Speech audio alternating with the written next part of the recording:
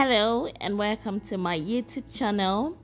I got a request to draft a two-side pleated dress. So there are lots of design on a two-side pleated dress, as you can see. But I will show you how I will draft this two-side pleated dress if I were to make one for myself. So I'm going with the bustier one, the green, the pink green one. So I would show you how. This is an idea, right? This is just an idea. So let's get right into the illustration.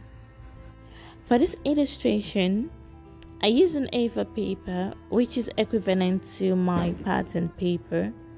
Then scissors, eraser, ruler, curve ruler, whichever you have, and a pencil. These are all the materials you're gonna need to draft a pattern, so I'm using them for my illustration. First, you need your foundation pattern. I've always said that foundation pattern is very necessary, so you need your foundation pattern traced out on your pattern paper. I have a video on that, so I have a video on how to draft a fitted dress block pattern. You should just scroll down through my videos and you see the video there. So you need that because with your foundation pattern you can twig it to create whatever design you like. Before twigging my foundation block pattern, I labeled the lines. So you need your hip line, you need your waistline, you need your underbust line, and you need your armhole depth line. First, I marked my bust distance on all the line. Then connect that all the way down to my desired dress length. My bust distance is usually 4 inches or 4.5 inches, depending on my size, depending on my measurement. So next, I marked my dart. Also, my dart depends on my size at the moment of drafting. Usually, it's half an inch on both sides, half an inch here, half an inch on the other side. Then I go down 4 inches or 5 inches, depending on how protruding my tummy is. If my tummy is flat, I just go down 4 inches.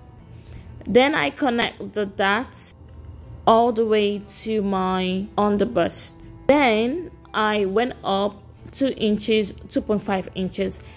This all depends on the exposure. If you want like a peak of your breast, you could just make it 2 inches or 1.5 inches. If you want if you don't want too much exposure, just leave it at 3 inches or 2.5 inches. So it depends. So next, you mark the darts. The darts could be 1 inch or half an inch. Then you connect that to the underbust. Then you create a curve, be seamless. So then at the side, I went down half an inch. At the side seam, I went down half an inch and connect one side of the dart, that's this one side of that, down to the side seam. And that is it.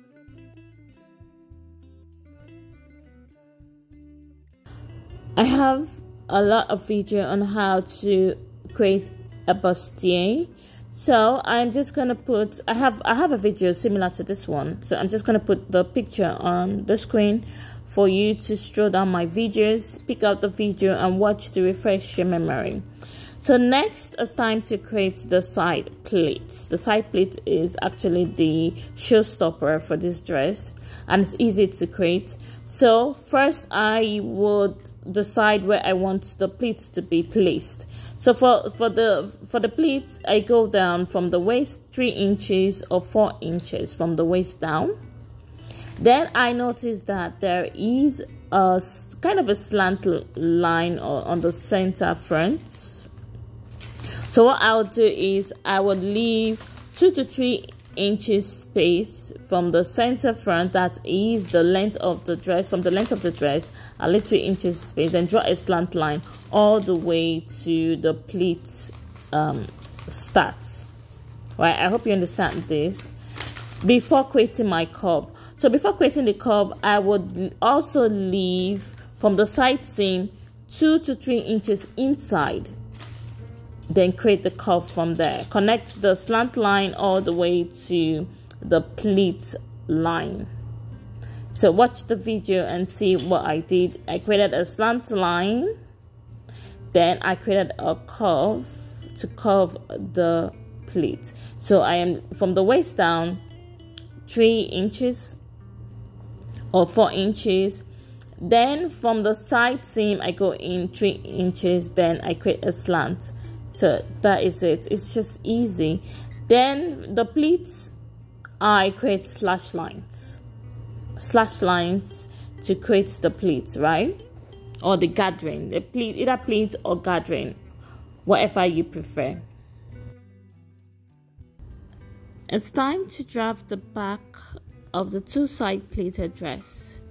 The back is almost a replica of the front dress, just slight difference. Then first you have to create a zipper allowance for the back. So go watch the video on how to create a bustier back. It's just the same. First, I marked my bust distance and I drew a line all the way down to the dress length.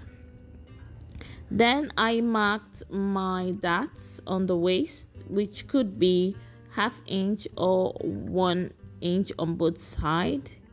Then connect it down 4 inches or 5 inches.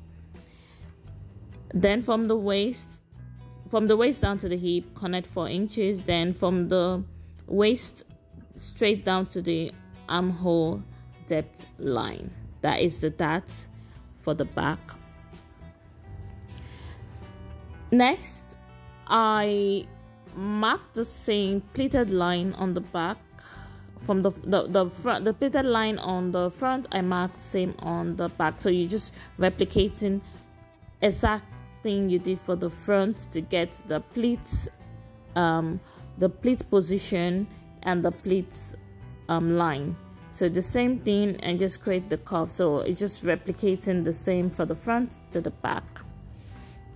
So once I'm done with that, I went to the armhole depth to create my slant, just a slight slant.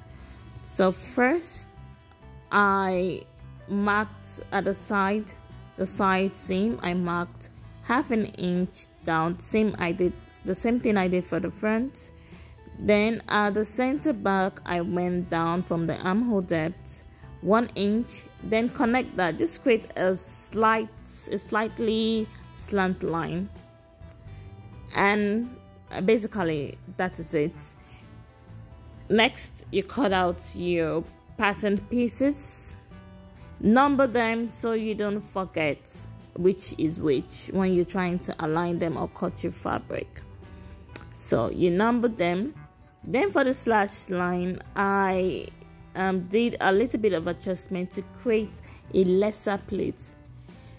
You can create so many lines if you want so many pleats gathering, or lesser one depending, but ensure you number them so you know how to arrange them when you are trying to spread them out to create a new pattern for it. So that is all for this dress. It's just easy, so stay and watch and see. I just did the whole voice over so I can get it over with. So just stay and watch and see, and you create your two side pleated dress.